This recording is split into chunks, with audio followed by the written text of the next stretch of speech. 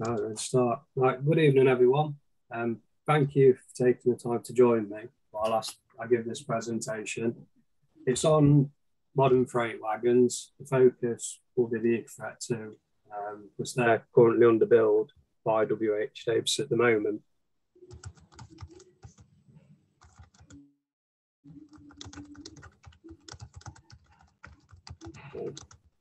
Just want to hide this window a second. So, presentation content, I'll give an introduction about myself, WH Davis as a company, WH Davis's history of rail projects, and then I'll talk a bit about freight and intermodal, sort of the evolution into ECOfret 1, which was the predecessor to ECOfret 2, which we built for our customer VTG. I'll talk about the objectives that were set as part of the project. And then the areas I want to cover is the build, design, and the approvals. But it's all with an overview. On the design side, WH Davis were responsible for the wagon structure and the brake system mainly. So we did the full FEA for the structure and the setting out of the brake system and the calculations. For the approvals, it will just be an overview of the approach taken, and then at the end there'll be questions and answers session, as Louise has mentioned. So a bit about me. Currently the engineer manager of WH Davis. I've been in engineering for 22 years currently. The first 10 years were various disciplines. I worked as a structural detailer, so that was civils, process engineer, so that was manufacturing engineering. Towards the end of that, I was a draftsman. But I was studying at the engine mechanical engineering part-time. That took 7 years, and I graduated in 2010. 2010's also when I started at WH Davis as a design engineer. Within 5 years from design engineer, I become design engineering team leader. Then after that, 4 years ago now, I became the engineering manager. I'm currently responsible for all design and engineering activities at WH Davis, including compliance. I'm currently an associate member of the IMechE, and I'm working towards chartered. So just a bit of history about WH Davis. So the Langwood Junction Depot, which is our current site now, was opened by the Lancashire, Derbyshire and East Coast Railway in the 19th century. WH Davis as a company was formed in 1908 by the Doncaster station master, William Henry Davis, and it was to build wooden bodied mineral wagons.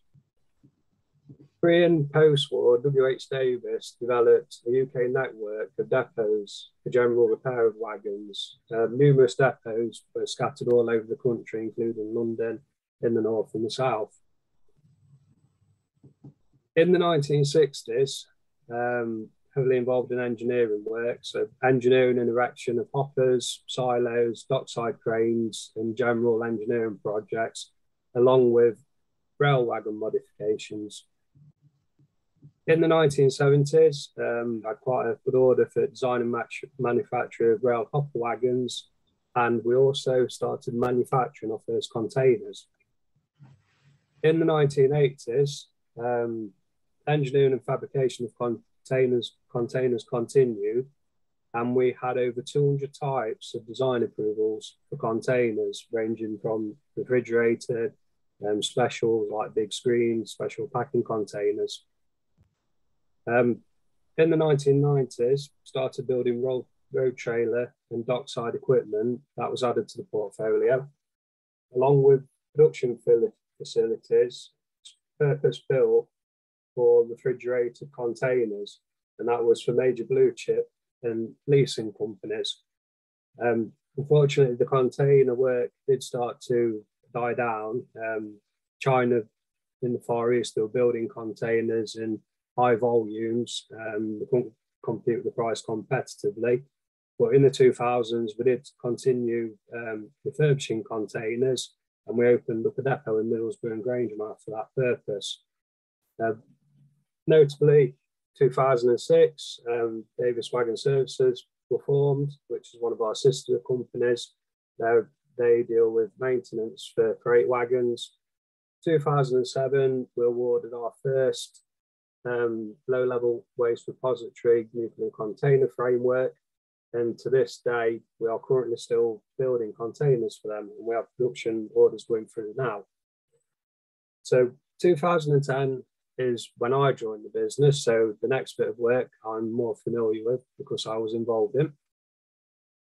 So we've managed and produced a number of high-profile projects for various customers. So we produced, actually designed based on an existing design, but with improvements, the FNA-D wagons that you can see on your left for the Nuclear Decommissioning Agency. It was an existing design, but it used to have a skin on it, which would be washed down. We removed the skin, put a special paint on it that could take the detergents used for the wash down. We improved the canopy mechanism, and it was fitted with newer, more modern bogies for the brake equipment. Next one in the middle is a W.H. Davis design. It's the IDA lowliner wagon.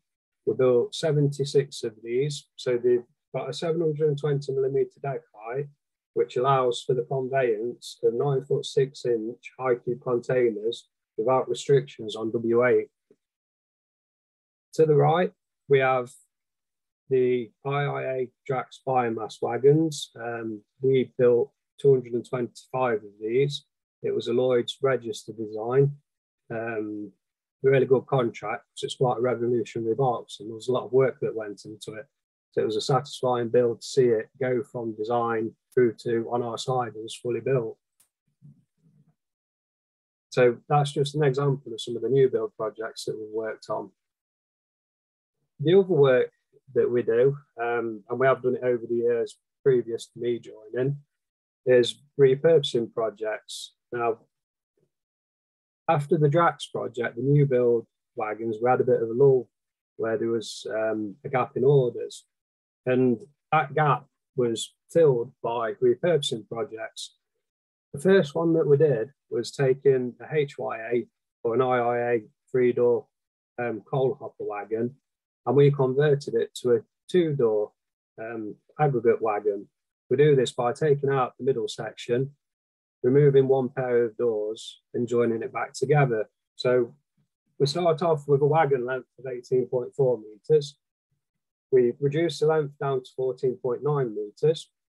The load capacity goes from 90 metre cubed to 63 metre cubed. So we've got a 30% reduction in volume. The tare weight goes from 27 tonne to 24.5 tonne. So a 9.3% decrease in tare weight. The payload goes from 74.6 tonne to 77.1 tonne, so slightly by 3%, we increased the payload. Now, the advantage of this is because aggregates are more dense products, they can get more payload per train length because the wagon's shorted and they're utilising the volume better, as opposed to pulling them with the original wagon, which was being done because the coal market dropped out, so there's a lot of redundant coal hopper wagons sat about.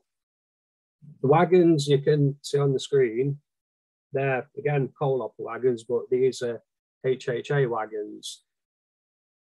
If you look at the top right picture, that is taking the 4-door hopper wagon and turning it into a 2-door hopper wagon for the purpose of conveying aggregate product.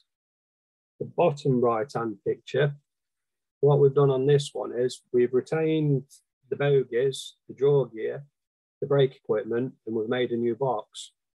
So we've given it a new lease of life with the original equipment as a box wagon. So we've done various other ones. We did a foil carrier to a box, but in total, in the time I've been with W.H. Davis, we've now given a new lease of life to 600 odd vehicles by repurposing them.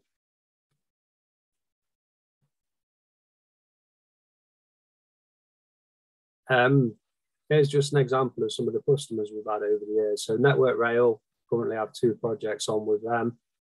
Freightliner, GE Capital as it was. The picture in the bottom left is what we did for them. We manufactured 26 of those scrap wagons. GB Rail Freight, Ɂask, and then bottom line is customers we've had who are related to the nuclear industry or containers. So we've had quite a widespread of customers over the years.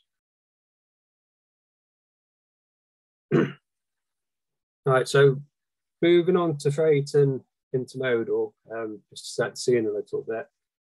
So freight has advantages over hauling by road. So reliability and speed is one. Freight operating companies can offer 97% reliability on premium services for retailers. And in general, freight can match or better road freight reliability. It's cost effective, especially with volume. It has environmental benefits. Rail freight reduces CO2 emissions by up to 76% compared to road. Improved air quality, which is always good.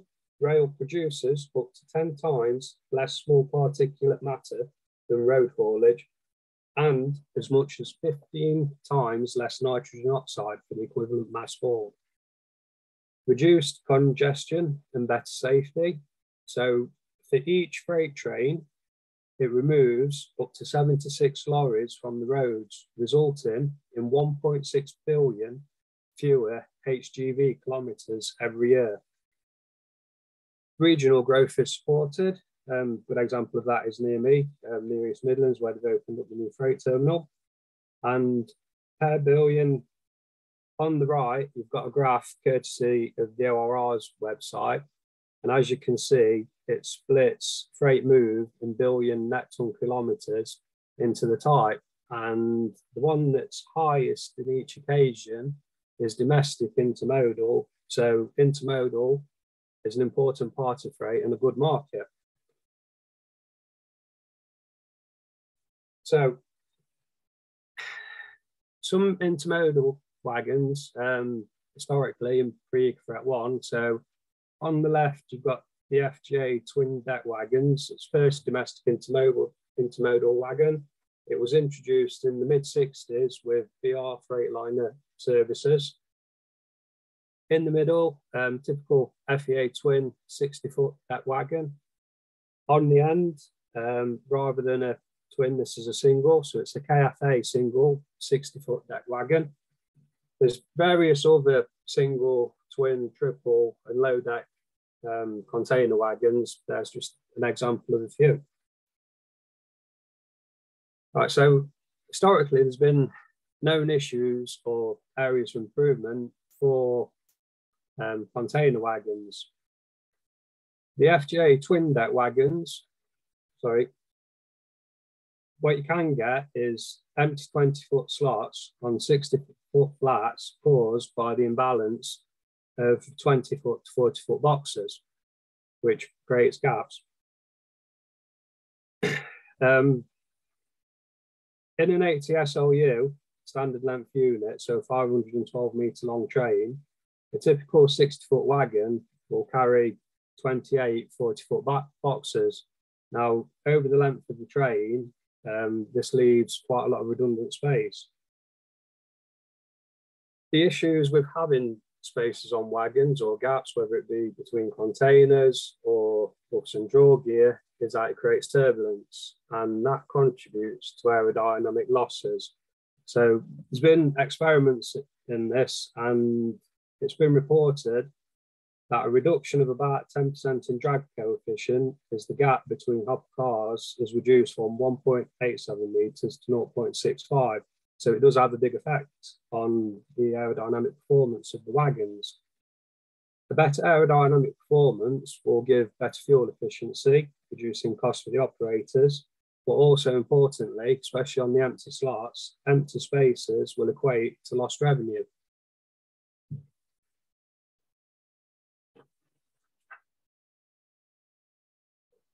So our customer who we built the ECOfret 2s for, they built the ECOfret 1. So they had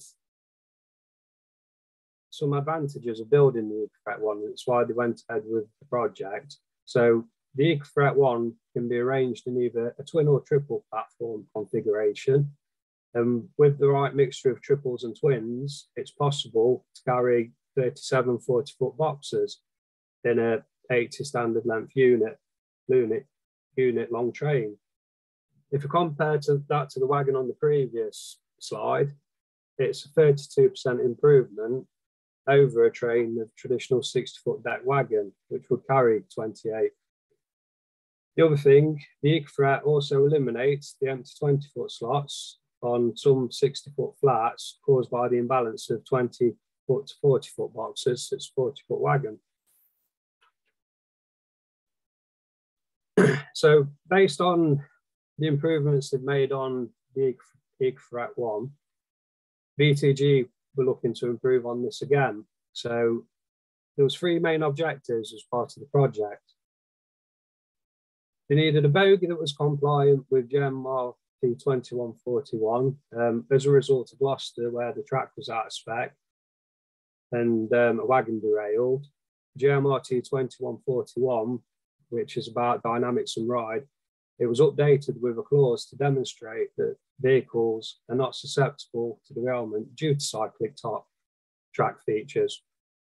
The ECOfret 1, the bogies were a traditional URC centre pivot arrangement, sprung primary suspension and a side bear arrangement, which can be more susceptible to cyclic top.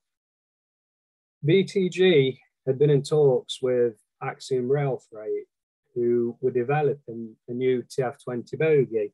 Now, if you look at the bottom of your screen on the left-hand side, that is the TF20 bogie. It was based upon the TF25, which had been around for quite a few years, but this was being targeted specifically for container wagons because the deck height's got to be achieved. The TF family of bogies, as you can see in the picture, as well as having a primary suspension, they've got vertical dampers. So these bogies are less susceptible to cyclic top.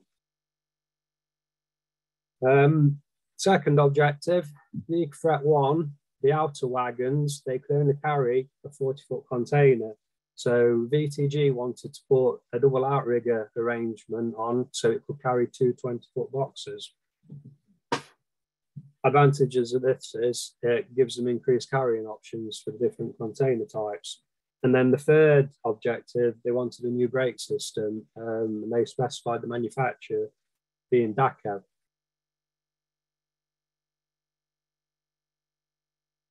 So with those requirements in mind, VTG set up a project team. So the design of the wagon body was an associated items apart from the bogie is WH Davis. The build is WH Davis for the wagon body. The design and build of the bogie is Axiom Rail Freight, who, as I said, they were developing a prototype bogie. Brake equipment supplier is DACO. On the approval side, VTG were the project entity, so they had overall responsibility for the approval of the wagon. They subcontracted Belper Rail to manage the approvals, so that involved making the clause by clauses, gathering all the evidence, pulling it together, and then that would be submitted to Aegis, who, under the current regulations, it was a TSI, they were acting as the NOBO, DEBO, and ASBO. And then additionally, we had Fishbone Associates and Derby. They were involved project managing the whole project. So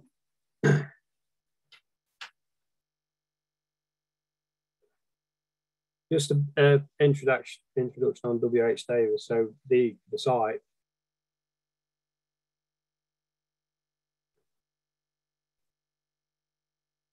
If we get a new project, first question we have to ask ourselves if we can build it. So Langworth Junction, which is a site 1 at the moment, that you can see now on your screen, was originally a large steam depot, closed in the 1960s, and that determined the current footprint of WH Davis today. So to the bottom right, we have a press shop, has presses in it and capacity for small sub-assembly fabrication. The Belfast shop to the right, so called because it used to have an old Belfast style roof on it from the aircraft hangars. We use that for sub-assemblies and container work. It used to have a Belfast roof on it. We have recently replaced it and we've raised the roof to give us additional height capacity, which potentially will put cranes in, and that will allow wagons to go into that workshop as well. The engineering shop, the top shop, this is our main shop where the majority of wagon builds will happen. The old wagon shop that you see at the bottom, that's mainly for spraying and shot blasting in this day. The new wagon shop, it's linked to the sidings and any wagons will be finished off down there, but we also put production lines in there as well for a single wagon build. And then next to that, we have a lean-to, which is normally used for final finish of wagons only. So we'll talk through build stage now. So I'll use the outer vehicle as an example because the inner wagon on a triple, it's the same as the outer wagon in respect that the inner end of the outer wagon, if you mirror it, you get an inner wagon. So it's very similar. All our wagons are jig built. So as you can see in the top right-hand corner, that is the underframe sub-assemblies. The sub-assemblies being the outer headstock, the spine, the outriggers, the brake control unit bracket, and the inner end headstock. They will come together and they'll be positioned in the jig using stops to locate them. And what this means is we can get precision component placement and it's repeatable. So we build the first one to set the jig, we set all the stops, and then after that, every wagon afterwards should be identical. So some of our welding processes briefly, we use pulse welding processes. We also have a submerged arc. If you look at the top left-hand picture of the wagon, the spine that you see, we use a submerged arc for them. It has advantages that you'll get a strong quality weld and the consistent. You get minimal welding fume emitted from them. Minimal arc light is emitted and thick materials can be welded. On the spine, you can see there, the plate was up to 30 mil thick. So there were some chunky sections being welded together. The other advantage is you get high deposition rate, which means less passes and less distortion. So once the sub-assemblies are stacked together, if you look at the bottom right picture, it will go into the turning rings. Wagons position centrally in the rings about its centre of gravity so it can rotate freely. And the advantage of this underframe being in the turning rings is all the welds are done in a downhand position. This will make it easier for the welder because it's the natural gravity is working with the weld, and also in terms of weld procedures, it reduces the amount that are required. Right, so once the underframes welded together, it will go into paint finish first. So on our site, we have a section blaster, which can blast plate sections prior to sub-assembly or if it's a loose component. So it's for piece parts. And we have two shot blast booths for wagons or containers.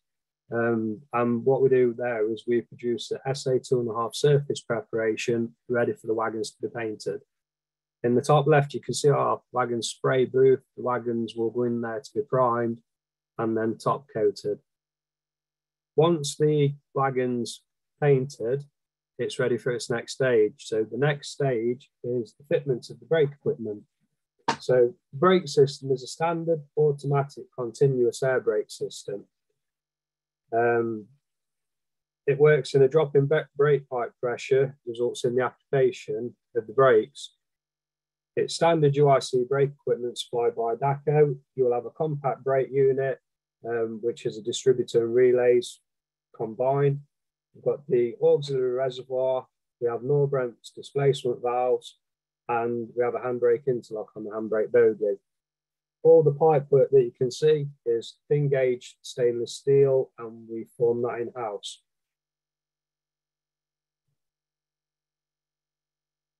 When we fit the brake pipe work in the same bay, we'll apply the decals. So once the brake pipe work's fitted, it's decaled, it's painted, it will then go into its final fit. So the final items we'll have to fit is the buffer and jaw gears. That'll be the next items to go. We would then mount the wagon on its bogies, and then it would be any ancillary items. So an example on this wagon, we fit a VTG Connect, which is a tracking device. We fit decal boards, we have an RFID tag, and there's a label holder. Once that's all fit, the wagon will undergo its final quality control checks for buffer heights, deck height, engaging. It will then be brake tested, and then it has a final inspection. So, as mentioned before, if we get a project, the first question we ask is, do we have the capacity to build it? So, when the ECOfret 2 project was planned, we had to look at the projects that we had running concurrently. On the left-hand side, you can see HYAB wagon.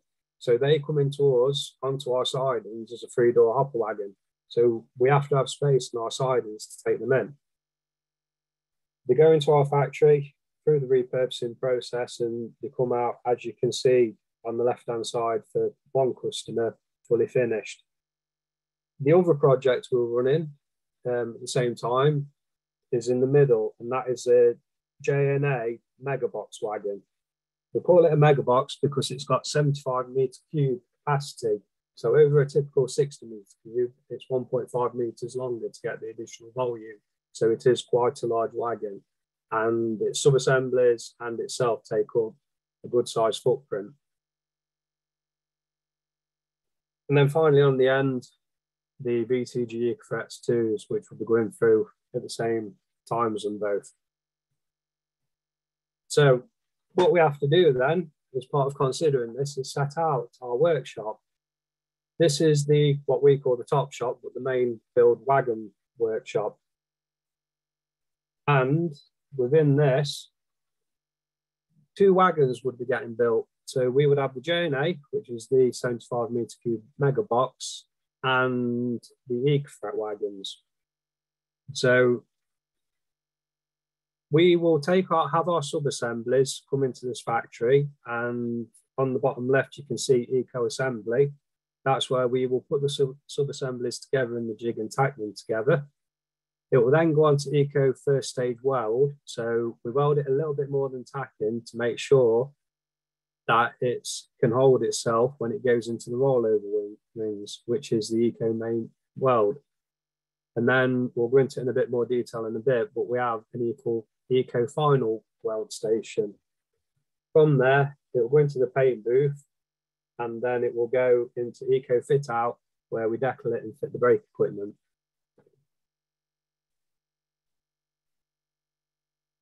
So with the 2 wagon jobs in there, you can see that factory was at full capacity. Next, the majority of this workshop was allocated for the HYAB repurposing. This is the workshop that is connected to our sidings. So the final finish of all wagons is done down here. So we can take it straight out onto our sidings, ready to be accepted by a customer VTG, and then onto the main line.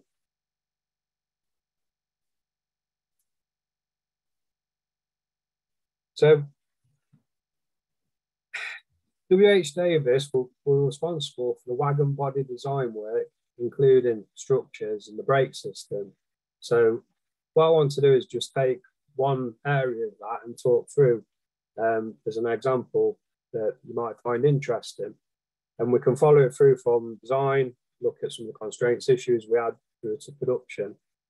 So the wagon design, as mentioned previously, was based upon the ECOfret 1 with the additions as mentioned. So The new TF20 bogie, because of the type, it changed how the wagon was supported. So if you look at the yellow ring on your screen, that's the secondary suspension, and the load goes through there. So when we came to design the bolster arrangement, we had to totally redesign it because the bogie connections are different. Our wagon has brackets mounted to the underframe, where traditionally it would be a fitment attached to the bogie that's just bolted to the underframe. And we had constraints to work within. So we had a maximum 996 millimeter deck height, and this was due to gauging requirements, because we sit a container on top of the deck and it cannot exceed gauge. The other constraint we had was, if you look at the picture on the right-hand side of the bogie section, to the top of the secondary suspension, with the upper tolerance of plus 10 millimeters, that dimension could be 768 millimeters. The plus 10 millimeters due to variation in the primary suspension springs and a small contribution to the secondary suspension, which is the black chevron rubber stack you can see just below the round yellow circle.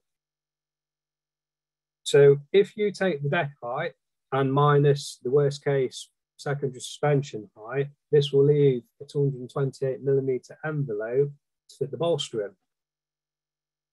So drawing your attention again to the area circled yellow, we would traditionally, as a manufacturer, have 15 mil approximately daylight clearance between the top of the secondary suspension and the underside of the bolster. This would help us to pack the wagon to get the decks level and to mitigate against field tolerance within the wagon and the bogie. So if you look at the green square, there is another constraint, and this is constraining the underside of the spine. So if you look within the bolster of the wagon, there is a bogie cross tie.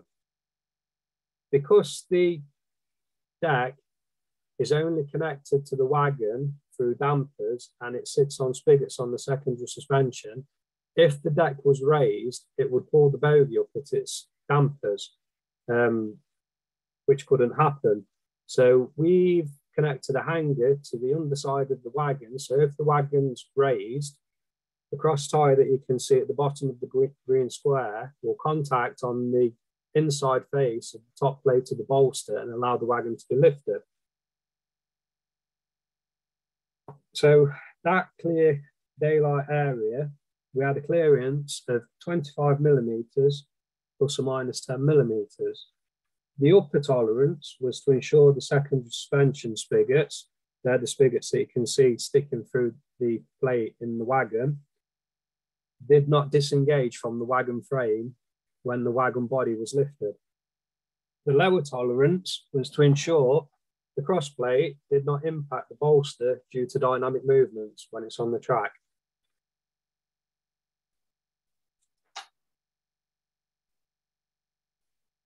So we ended up with a packing gap of 8 millimeters, which is more less than we'd normally like. This was due in part to the stresses in the transition. So within that red rectangle, you can see a joggle where the underside of the wagon, which is represented as the green line, transitions to where the bolster will contact on the side bearer, which is the yellow line. So we had a 14 mil transition to make from the bottom of the spine to the bolster.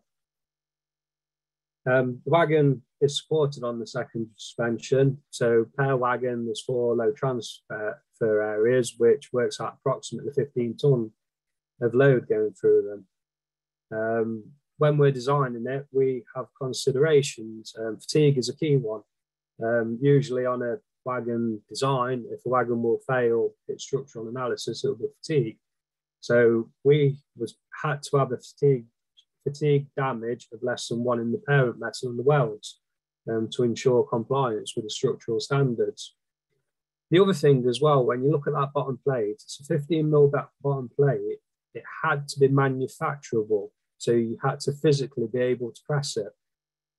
And there are rules associated with pressing plates based on the thickness and the radiuses that you can achieve, but it's also about repeatability as well, because we need it accurate.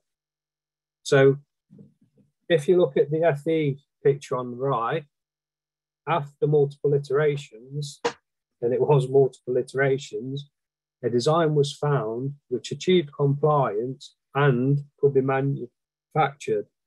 The highest stresses, they were pushed out and flowing through to the spine bottom plate in the parent metal.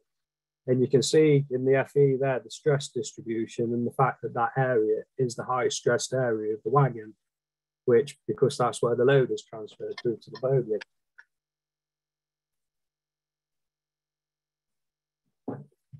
So just following this through then, it's had ramifications on the build. As I mentioned earlier, traditionally we had 15mm of packing, but was down to 8. So this also meant that we had a tight tolerance on the deck height of 991mm plus or minus 5.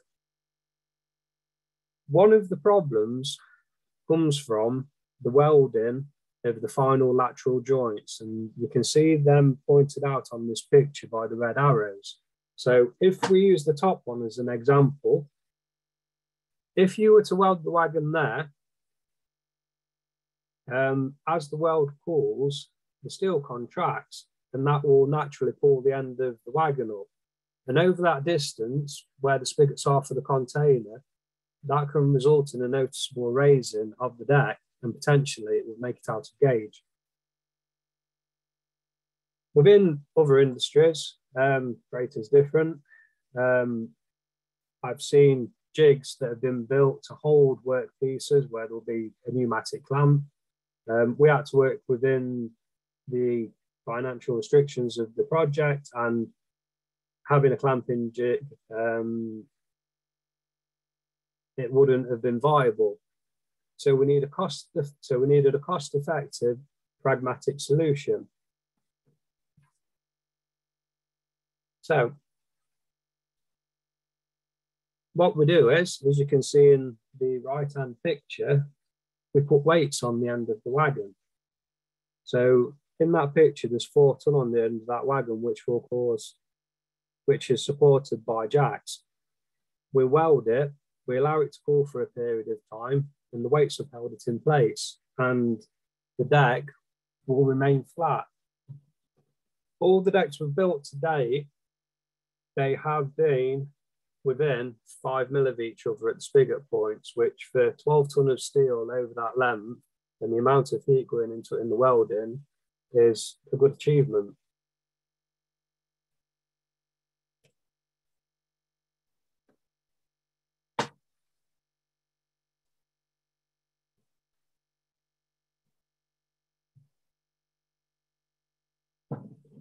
Okay, so the next bit I want to talk about is the project compliance approach. So the top level was TSIs at the time, because at that point we're still in Europe, so we was working with TSIs. So the Railways Interoperability Regulation 2011 require compliance to all applicable TSIs as they were at the time. They are now known as NTSNs. So within that standard, to comply to the TSI, it also requires compliance to standards that are referenced directly. And these can be EN standards or could be other TSIs. Additionally, we have NNTRs. So RIR requires compliance to all applicable notified national technical rules, and these are intended to apply where there's specific cases. So if it's something that's specific to the UK, or it's an open point in the TSI, or it's to allow technical compatibility with the GB infrastructure. The next one we have is license conditions. So the OOR, in exercise of the powers conferred by Section 8 of the Railways Act 1993, they grant train licenses. So when they grant a train license, you can see train licenses on the ORR's website for all the different freight companies. There is a standard bit of text in it, and it's Part 3, Condition 9, Safety and Standards. And what that states is the licence holder shall comply with such railway group standards that are applicable to its licensed activities, and it's the same again for rail industry standards or parts thereof.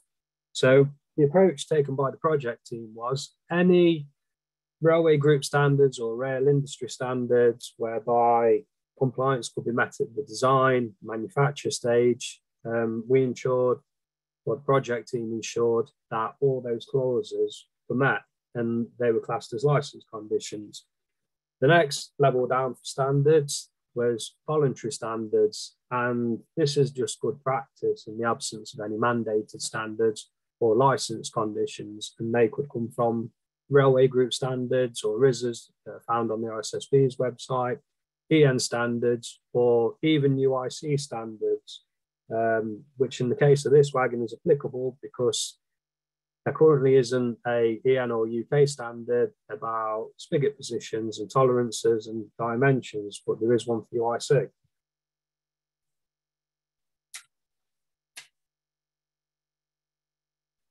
So, applicable standards. So, as mentioned earlier, there were 3 changes to the ECOfret 1 wagons. The ECOfret 1 wagons were type approved, and traditionally on some projects at WH Davis, if we have a wagon based on another wagon, we can class it as an upgrade or renewal. So you would then look at what's changing, determine is it the same or better than the standard at the time. If it is, you can prove compliance that way. From those 3 changes that happened, all the standards you see in front of you, and I've split them down into systems, every single one of those standards had to be reassessed as a result of those 3 changes. So the bogie was a prototype bogie. So if you look at the bogie section and the ride section, they all had to be reassessed. The gauging, which is under the compatibility header, the bogies had an increased lateral movement. So again, the gauging had to be assessed because the dynamic movements were different to the previous wagon. Braking, there was a new braking system, so all the stopping distance calculations had to be assessed again, and all the other requirements that surround the brake system. Earth bonding, there was a new wagon. We had to reassess it against the latest standards. And that was the theme throughout all the different standards that were involved in this project. And there's 49 there, and I believe there was more, and I might have missed some.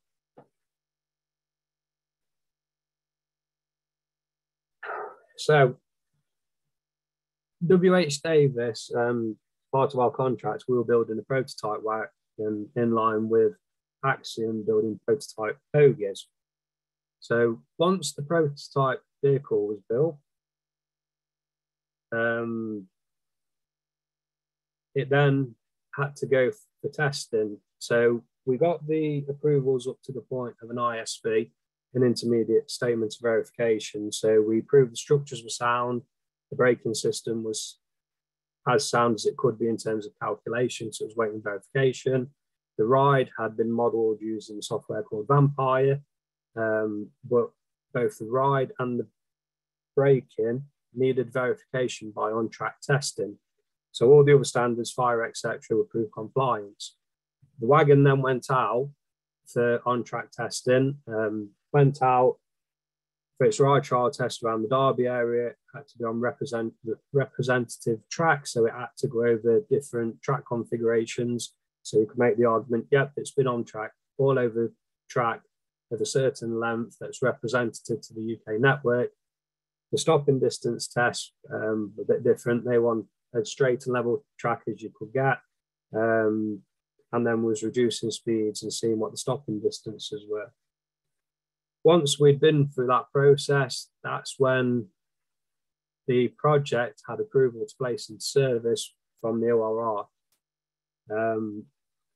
WH Davis were engaging in serial production straight after the prototype build. So it was more like a first off build rather than a prototype. We've had a contract to build 84 triple wagons, and we are currently in the final batch of 20 in production now. So that's me at the end. A few minutes quicker than planned. Has anybody got any questions? Let me reduce my screen.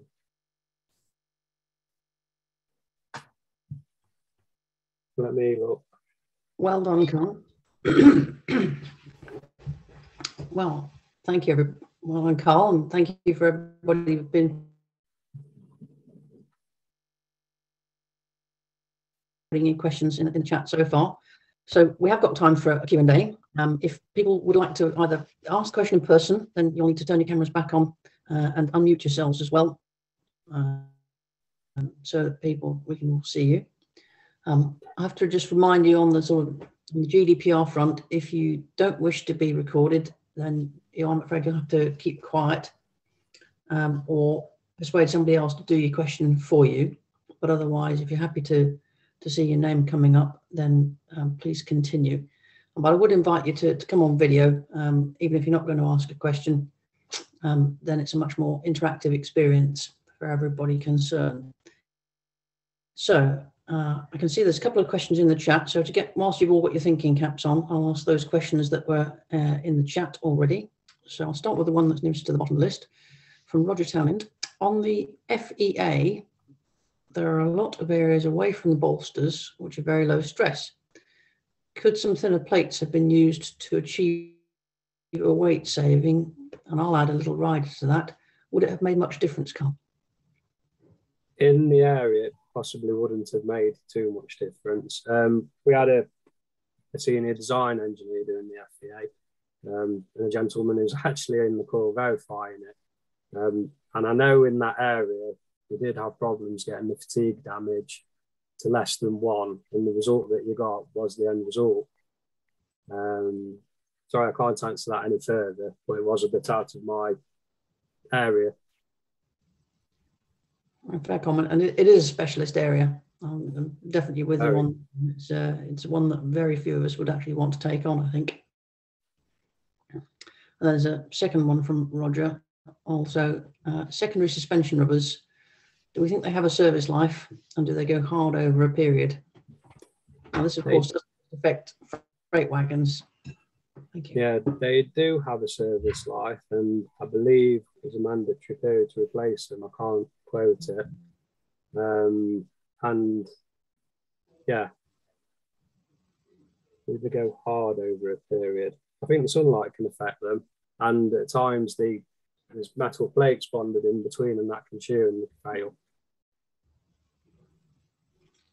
Yeah, I think the where they sometimes fail is at that interface between the metal plate and the rubber itself, where the bond actually starts to fail. You're quite right. We have them rather on the Tyne and Weir Metro cars, chevron springs. They're on civil engineers plant too on tampers and things. So Maggie springs. Yeah, that's it. Thank you. Just to add to that, Louise. So on TF25s, the current, mate. So the current secondary suspension rubbers, they're in the, I think, in the manual for change at 500,000 miles, which is obviously worked out on the typical freight sort of vehicle at about every 7 to 8 years. But I know that a number of FOCs and leasing companies now are currently looking at extending that up to 10 years based on what they've seen. Mm-hmm. Yeah, no, that wouldn't surprise me in the slightest. I think we used to go 7 years between replacement on the Tyne and Weir Metro, coinciding with other things, principally not because the chevron springs were a problem. Jolly good. Right. Question from Richard. Firstly, thank you for a great talk, Carl. Were the test runs on the new vehicles carried out with loaded containers, empties, or no containers? So on the ride, there was a mixture. Tire containers, loaded containers, but because of the suspension was a 3-stage, you also had to test it at its worst point, so it was a part laden as well. For the brake testing, it was also tested at its, I'm trying to remember the weight in tons now. I think it might have been about 26 tonne. Because on the bogie you've got a 3-stage suspension, the displacement valve was only 2-stage. So in tear, we had a tear pressure of 1.25 bar. Now, because it was a 3-stage suspension, we had to get a linear displacement valve to match the 3 stages of the bogie. So for the, I believe it was in the initial 5 or 6 tons, we stuck with a tear pressure. So as you can imagine, approximately 26 tons, say, you've increased the load, but you've still got a tear pressure. So we had to check the stopping distance at that load of the tear pressure still. So there was multiple different weights of the vehicle tested in order to achieve full compliance. More complicated than you might think. Jolly good. Right. So now I'm going to look around to see who switched their camera on, and if anybody would like to put their hand up and wave and ask a question. Louise, can you hear me, Louise? Derek? Yes, we can. Derek, do you want to switch your camera on? Yes, please.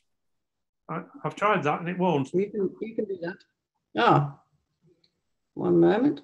We should. Right.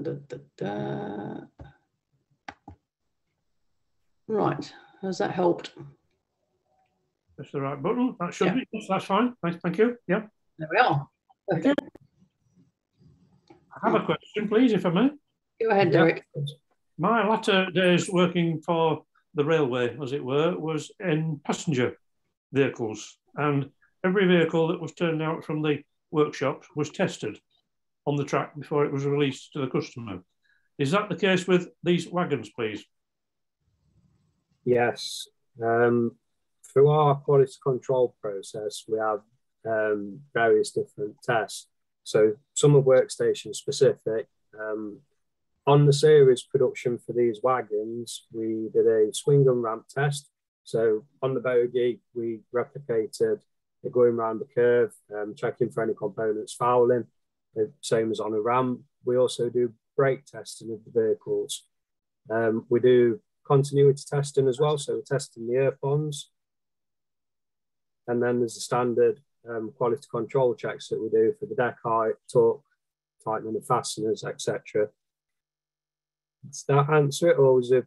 No, what I was thinking in terms of every set, as it were, every DMU set, EMU set was actually taken out onto the track and tested.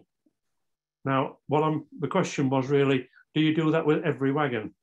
No, we don't. We do it for, in the instance of the ECOfret, actually going out on the track, it was just prototype testing. Yes, yeah, that's okay, thank you. Yeah. Yeah, it's a different philosophical approach, Derek. Series production, make everything the same or within the tolerances. No need to go out and test it again. Yep. Simpler vehicles, to be fair, but still some complexities. So to give you an example of the additional complexities, and forgive me for jumping in, Carl, but if you get a wagon that's really very close to gauge, then you'd pay it an awful lot more attention at the point of final assembly to see just how close to gauge it actually was. Yeah. So we had some hoppers, the coal hoppers that are still running around for EWS when they were built at York. About 2001, 2002 were literally right on gauge, and the build tolerances, if we weren't careful, could get it just the wrong side of good. So we had very, very careful measuring of the vehicle to gauge at that point. But all the rest of the tests were repeatable. And we even took the philosophical decision actually to verify the bogie and brake system for vehicles at 100 tons and not redo it because it was all transferable. So there's a lot of type testing and subtypes as well below the principal type of vehicle. So that helped us a lot in terms of vehicle approval times and approval risk. So we set that up ahead before the factory was even constructed. We were doing that kind of thing. Good. Right. Whoever. Sorry, Derek. Sorry, related to how these vehicles are paid for, as it were. Does the customer actually release the money to the manufacturer right at the end, for each vehicle, or is there a staged payment situation? That's a commercial discussion we can't have, Derek, I'm afraid. Okay. Sorry about that. No problem. Andy, I think you were going to ask a question. To expand the answer, Derek, when I bought some vehicles off WH Davies, we did a customer handover in a batch format. So it's very much as and when the sidings Langworth got full and they needed to clear the sidings out, we went and inspected a batch of 8 or a batch of 10 before they left. To be honest, Derek, it varies upon different customers have different bits in their contract, but what we try to be is I realise it's all down to the contract. Yeah, and it's just we have to try to be very flexible with customers at the moment. Some people don't want to pay anything up front, but there's obviously financial consequences for people and for companies for that. And other companies are quite happy to put a load of money up front, but it's really about having that discussion with the customer at the beginning. So, indeed. So, quite so. And I was basically working on a situation that was virtually the same contract. It all depended on what the product was that came out to the end. Very different situation. Yes. Before everybody else came in, Carl and I were having a conversation about the differences that COVID made to the working practices. I think that's probably worth having a quick run through again, Carl, the kinds of things that you've had to do to accommodate COVID, but still continue to produce your outputs. Yeah, when COVID started, obviously we manufacturing freight wagons, and our works kept going. So what we did in terms of the officers, anybody who was vulnerable, and we had a skeleton staff there, I was one of them, so I was in the office permanently. But in terms of the shop floor, we had to risk assess our working practices. So we looked at the operations people were doing and looked at the human contact they came into as a result of it. So, for example, you could have a job whereby it would normally be a 2-person job. So we'll look at that and think, right, is there any equipment we could get to make it a 1-person job? Or do we need to put screens up? So we would risk assess the operations as they were doing them on the project to make it COVID secure. I think there's one of the things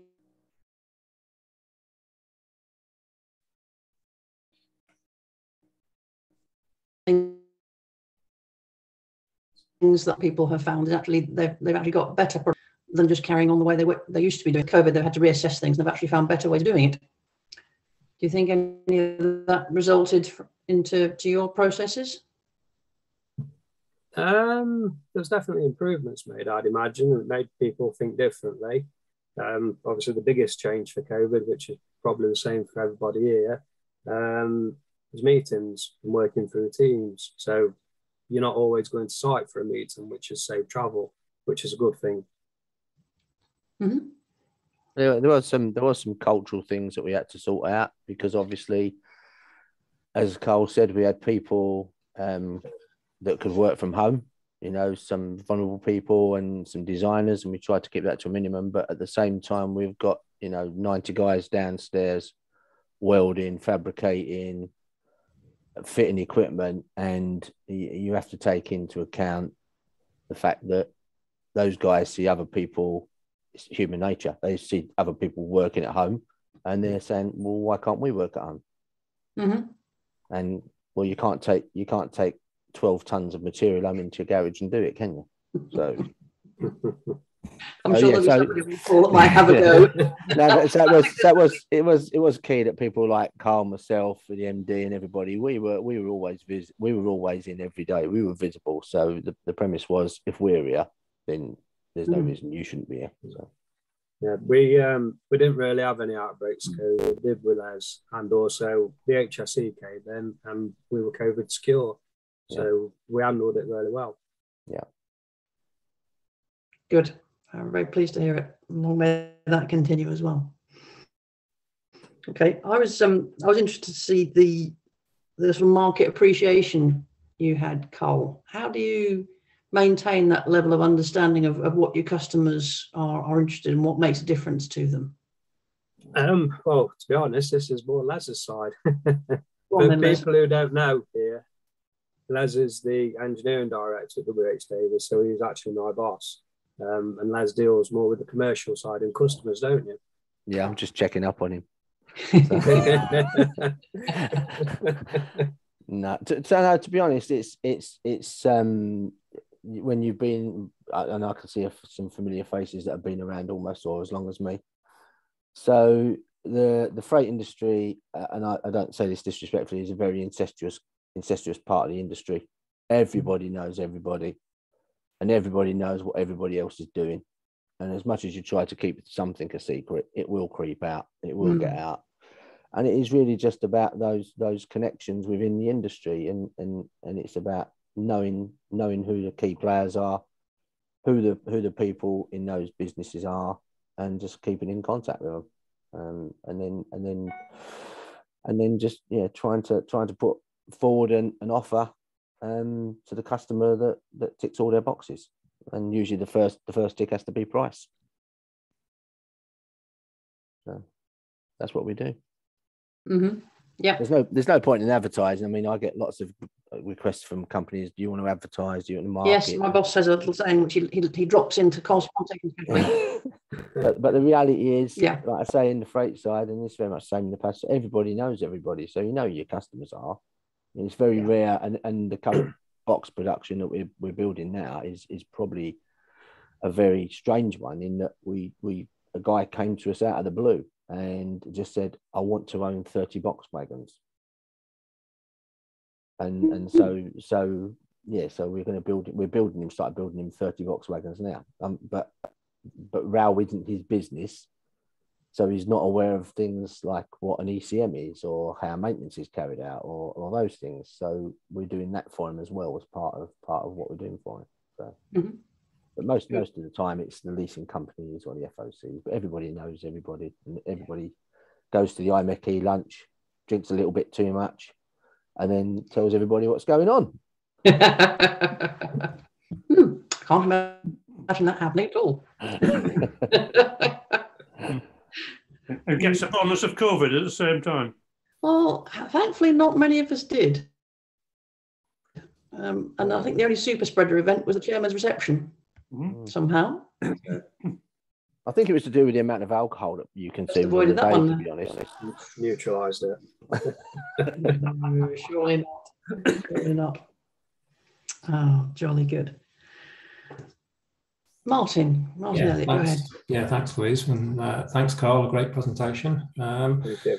I wonder if you could just expand a bit on the challenges that you faced. You talked about the bolster design and that sort of kink in the body, but sort of technically, were they the biggest challenges? If not, what were the biggest challenges? And then, thinking about the challenge, what was the biggest challenge to the overall program? The structures were a challenge because we set off on the premise of an ECOfret 1. Obviously, the changes involved had fundamental effects. So it was taking an original structure with these different load positions. So we was trying to finesse it to get it to meet the requirements. The braking calcs were complicated as well. So it followed the full methodology required by the EN. Obviously, this is on the other side, but actually we're developing a prototype bogie. You can appreciate the challenges associated with that for container wagon particularly. Just trying to think what were our main challenges. I'd say it was the structures internally from a design perspective. And then it was the bolster that caused, it didn't cause a problem, but it had to ensure that production were building the decks as flat as possible. And they did do a marvellous job of it.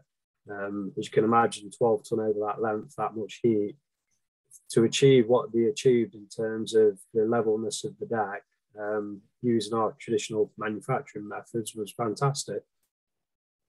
So, okay. And the timescale challenge, then the program challenges, what were the biggest thing there? Was it There was timescale challenges, specifically with the prototype because at one point it was booked in for testing, so we had to try and reach those timescales. Then testing threw in its own timescales as well because, its own issues because of the time of the year. Doing a brake test at that time of year, I think one night it didn't stop raining for 10 hours. But yeah, because it was a prototype as well, it was done at risk. So we were going through the design and you've got your testing. There is risk there for anyone who's been involved in a prototype will appreciate, and you are up against tight timescales for the testing. So yeah, it was a lot of pressure as well. That was one of the challenges. Okay, thanks. Yeah, and there was multiple people involved in the project. I don't know what you might know, but in a container wagon that's got a prototype bogie, the amount of approval work you have to do, the amount of gauging work you have to do, the ride, the bogie, the braking, it is a massive project. We had gauging specialists, we had a braking specialist. Obviously, we did the structures internally. Wabtec were doing the ride. So it was a huge project, which is why Fishbone got involved as well to pull it all together, the project management side.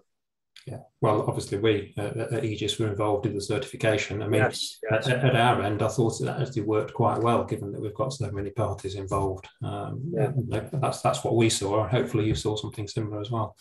Yeah, and it was a very compliant wagon as well. Yeah. Good. It looks like a very good wagon, actually, from past experience of being a freight wagon customer and working with the commercial colleagues to provide them with what they want for their businesses. It looks good to me. Very well. Yeah. Not trying to, we were trying to squeeze a quart into a pint pot, but also introduce the maximum flexibility in unit length and in your individual wagons with the fewest possible bogies and so on. So yeah, very, very good. Right, so at 7:45, and we'll bar the shouting, I think it's probably time for us to draw proceedings to a close. I've got a little bit of an advert to do for the next lecture in the Northeastern Centre, which is our joint event with the Northwestern Centre, which will be at the University of Huddersfield, and also the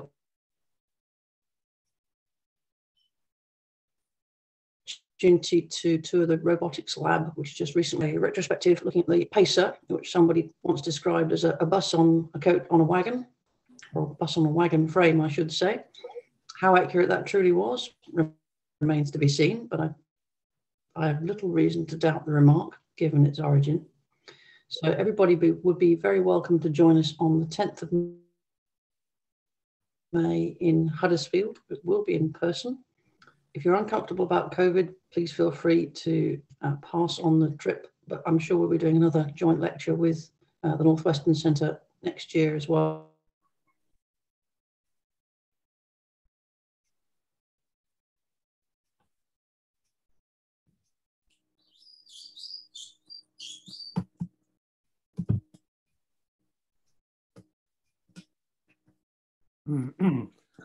You're frozen, Louise.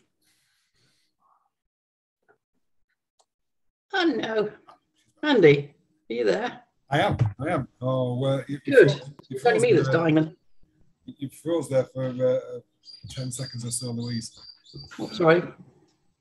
So it falls upon me to give a vote of thanks to Carl.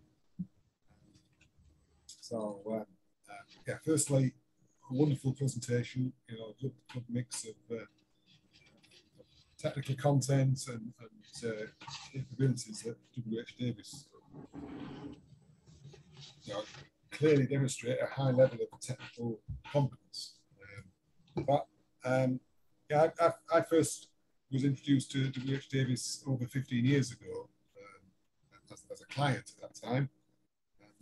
And, I noticed that Carl's now said that these wagons were jig builds, which is a step forward because the wagons that I got built had a piece of piano wire stretched down the spine, and that was the datum. And some fish plates at each end of the piano wire keeping it taut. So clearly moving forward, massive investment with the submerged arc welding processes. And I did notice maybe for some of the younger members, if there's someone still left, younger members, I'm not in this. Cal mentioned SLUs. I quickly looked up some old spreadsheets and remembered an SLU is 20 feet. An old British Rail measurements, similar to chains and furlongs and the like.